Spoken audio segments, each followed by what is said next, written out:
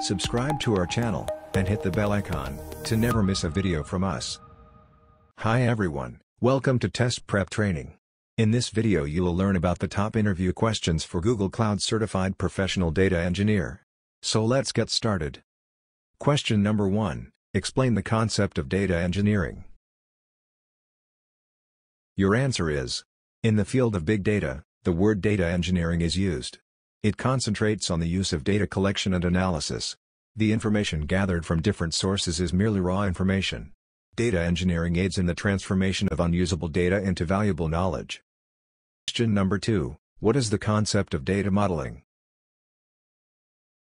Your answer is: data modeling is a technique for visually recording complex software designs in a way that everyone can understand.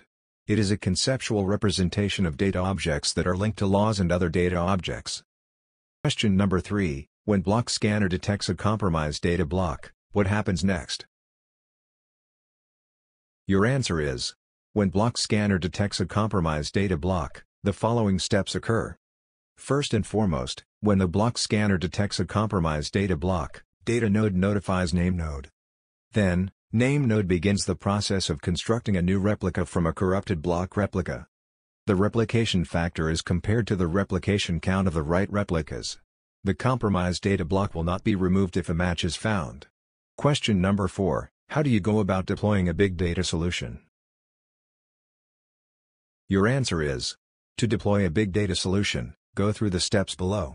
1. Combine data from various sources such as RDBMS, SAP, MySQL, and Salesforce. 2. Save the data extracted in a NoSQL database, or HDFS. 3.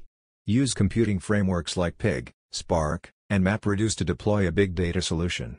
Question number 5, when it comes to data modeling, what are some of the architecture schemas that are used? Your answer is: when it comes to data modeling, there are 2 schemas to consider. They are as follows.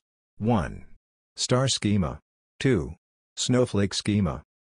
Question number 6, in a nutshell, what is star schema?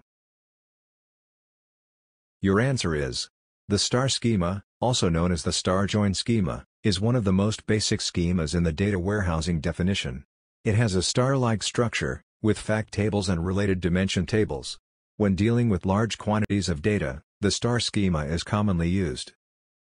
Question number 7, what is Snowflake schema, in brief? Your answer is: with the addition of more dimensions, the Snowflake schema is a primary extension of the star schema. The name comes from the fact that it is shaped like a snowflake.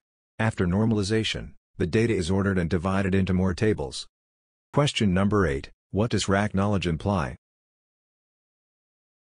Your answer is: rack knowledge is a term in which the name node uses the data node to increase incoming network traffic while simultaneously reading, or writing to the file that is the nearest to the rack from which the request was made. Question number 9, what are the different components in the Hive data model?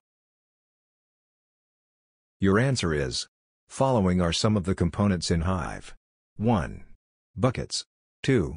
Tables. 3. Partitions. Question number 10, in Hive, what is CERDA? Your answer is: 1. Serialization and deserialization in Hive are referred to as CERDA. It is the operation that occurs as records are passed through Hive tables. 2.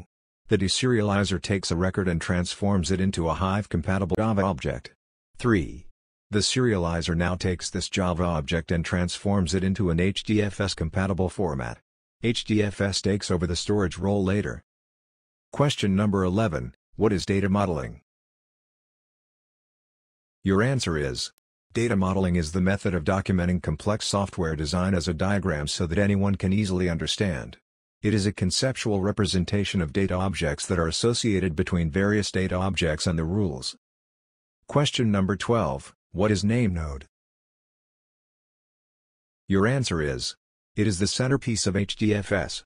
It stores data of HDFS and tracks various files across the clusters. Here, the actual data is not stored. The data is stored in data nodes.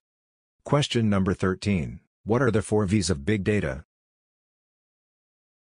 Your answer is: the following forms to be the vital foundation of big data. 1. Volume. 2.